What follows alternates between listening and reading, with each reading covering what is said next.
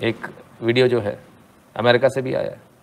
पूनम सिंह जी धन्यवाद, विक्रम सिंह जी धन्यवाद। चलिए जरा उसको भी देखें। देखें मोदी जी ने चाय पे चर्चा क्या करी, इनकी तो चाय ही छूट गई बेचारे पाकिस्तान की। अमेरिका का वीडियो जरा देखिए, मस्त बनाया जिसने बनाया। Before I took office, there was a lot of folks out there making some pretty bold predictions about how things would turn out. You might remember some of the predictions.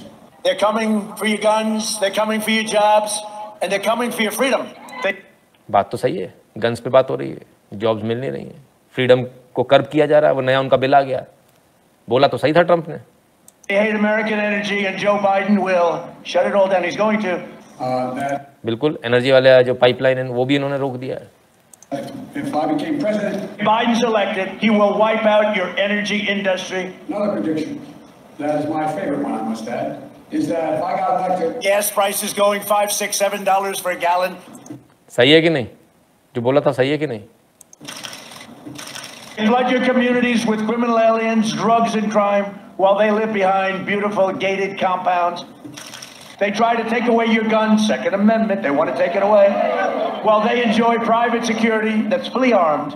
I never understood that one. To spend trillions of dollars rebuilding foreign nations, fighting foreign wars, and defending foreign borders. So for all those predictions of doom and gloom 6 months in, here's where we stand. You want to use the word recession or depression? Think of the single mom struggling to put food on the table each month. You know, it's sad. So if your primary concern right now is inflation, We could stop it in 30 minutes. when I took office, He finally went outside. He went to get an ice cream. look, the bottom line is this. I say you're not doing a very good job. Because he can't take any questions now from the press. सब इधर उधर की clipping काट कूट के लगाया गया, लेकिन बड़ा मज़ेदार, बड़ा कोइंसिडेंस है सारी चीज़ें। वैसे चाय वाले ने चाय के लाले कर दिए। हाँ जी बिल्कुल, चाय के लाले कर दी चाय वाले ने। Trump is not good for NRI। Biden अच्छा है। किस किस को नागरिकता मिल गई, किस किस को परमानेंट ग्रीन कार्ड मिल गया, सॉरी किस किस को ग्रीन कार्ड मिल गया, किस किस को रेजिडेंसी मिल गई, किस किस को सिटीजनशिप मिल गई, बताइए। विनायक पटेल जी कहते हैं यू लाइक ट्रंप। हाँ जी मेरे को बड़ा अच्छा लगता है, बड़ा क्लियर कट बोलता है, सीधा सीधा एकदम धड़ाधड़ धड़ाधड़, अपने देश के लिए अच्छा करता है। अब उसमें कुछ भारतीयों को नुकसान हो जाता है जब वो कहता है कि बाहर के लोगों को बाहर निकाल लो, तो उसमें दिक्कत हो जाती है। खैर I am an American citizen, yes Trump is million times better as he thinks of America and American first.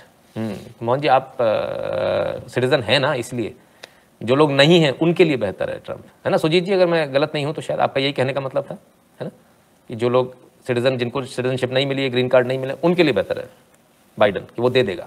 जब इतने सारे विदेशी शरणार्थियों को बुला रहा है, सब कर रहा है, तो इनको भी कर देगा। मित्रों हमारा आज का वीडियो आपको कैसा लगा, हमारा आज का लाइव आपको कैसा लगा, कमेंट सेक्शन में जरूर बताइएगा। और 8770720196 पर गूगल पे, पेटीएम, फोन पे के माध्यम से सपोर्ट करना, कंट्रीब्यूट करना, अपनी फीस भरना बिल्कुल मत भूलिएगा। भीम यूपीआई एड्रेस है nshukla@UPI। जो लोग भारत के बाहर हैं वह patreon.com/नितिन शुक्ला पर और paypal.me/नितिन शुक्ला GWL पर कंट्रीब्यूट कर दे। Like, share, subscribe and click on the bell to receive a notification every time a video is uploaded.